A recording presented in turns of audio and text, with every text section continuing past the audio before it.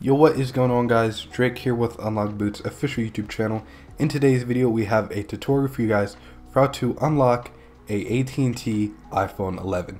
So if you have an iPhone 11 model, whether it's the regular, the Pro Max, and you have a phone that's currently locked to AT&T, all you have to do is follow along with the steps in this video, and we will easily be able to unlock your phone so you can use it with any carrier in the world. So first and foremost, we are going to get started by getting our 15-digit IMEI number. So to do this, you can either go to the dial app on your phone, type in *#06#, you'll get that number, or you can scroll down to the bottom of the About section under General and Settings, and then you'll find your IMEI number there. Anyways, once we have the IMEI number, we are good to proceed to the next step in the process. And alright guys, the next step in the process will be to go to our website. The link will be down below to store.unlockboot.com. Anyways, once you are here, go ahead and find the iPhone unlock section here.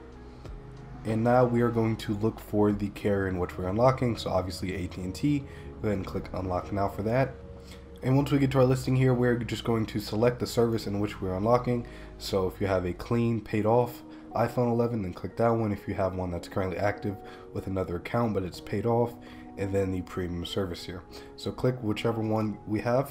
And then go ahead and enter in the IMEI number.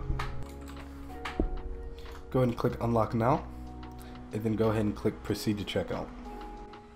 Once you're good to go, go ahead and proceed to PayPal and complete checkout.